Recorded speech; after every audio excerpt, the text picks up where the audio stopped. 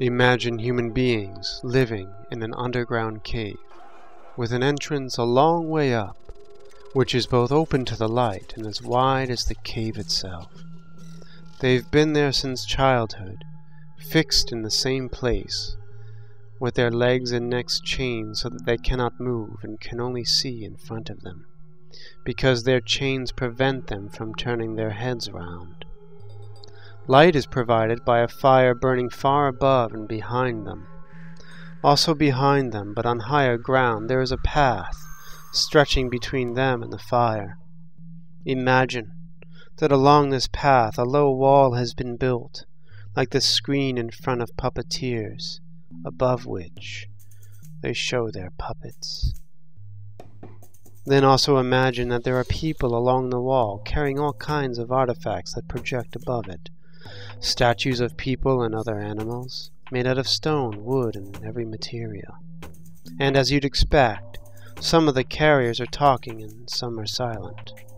They are like us. Do you suppose, first of all, that these prisoners see anything of themselves and one another, besides the shadows that the fire casts on the wall in front of them? What about the things being carried along the wall? Isn't the same true of them? And if they can talk to one another, don't you think they'd suppose that the names they used apply to the things they see before them? And what if their prison also had an echo from the wall facing them? Don't you think they'd believe that the shadows passing in front of them were talking whenever one of the carriers passing along the wall was doing so? To them, the truth would be literally nothing but the shadows of the images. Now consider what will naturally follow if the prisoners are released from their bonds and cured of their ignorance. At first, when any of them is liberated and suddenly compelled to stand up, turn his head, walk and look up toward the light, he will suffer sharp pains. The glare will distress him, and he will be unable to see the things whose shadows he had seen before. What do you think he'd say if someone told him that what he saw before was an illusion, but that now, because he is closer to the things that have more real existence, he has clearer vision? What will be his reply?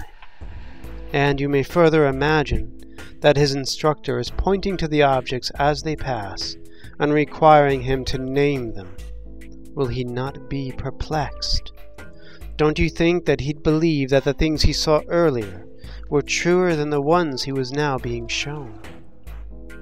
And if someone compelled him to look at the light itself, wouldn't his eyes hurt? And wouldn't he turn around and flee toward the things he's used to seeing, believing that they're really clearer than the ones he is being shown? And if someone dragged him away from there by force, up the rough, steep path, and didn't let him go until he dragged him into the sunlight, wouldn't he be pained and irritated at being treated that way? And when he came into the light, with the sun filling his eyes, wouldn't he be unable to see a single one of the things now said to be true? He'd need time to get adjusted before he could see things in the world above. At first, he'd see shadows most easily, then images of men and other things in water, then the things themselves.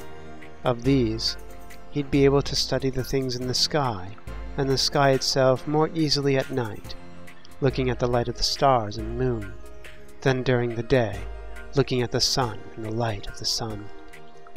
Finally, he'd be able to see the sun, not the images of it in water or some other conditioning medium, but the sun itself, in its own place, and he'd be able to study and know it as it is.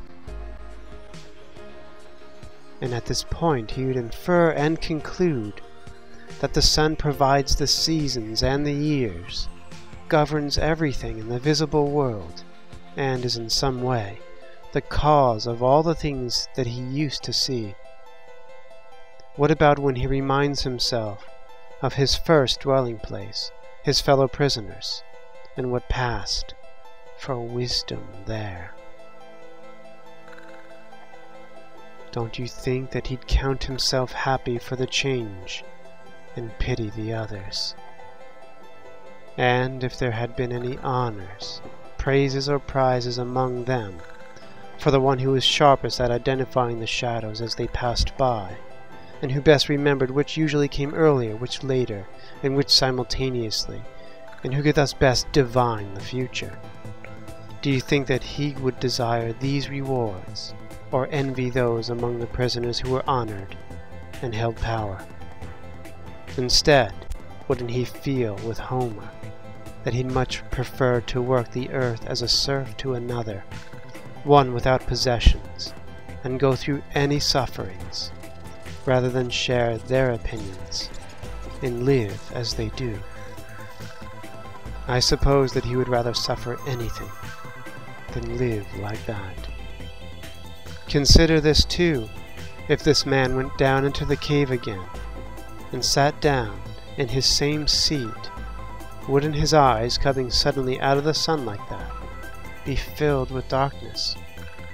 And before his eyes had recovered, and the adjustment would not be quick, while his vision was still dim, if he had to compete again in recognizing the shadows with the prisoners who had never moved out of the cave, wouldn't he invite ridicule? Wouldn't it be said of him that he returned from his upward journey with his eyesight ruined, and that it isn't worthwhile even to try to travel upward? And as for anyone who tried to free them and lead them upward, if they can somehow get their hands on him, wouldn't they kill him? They certainly would.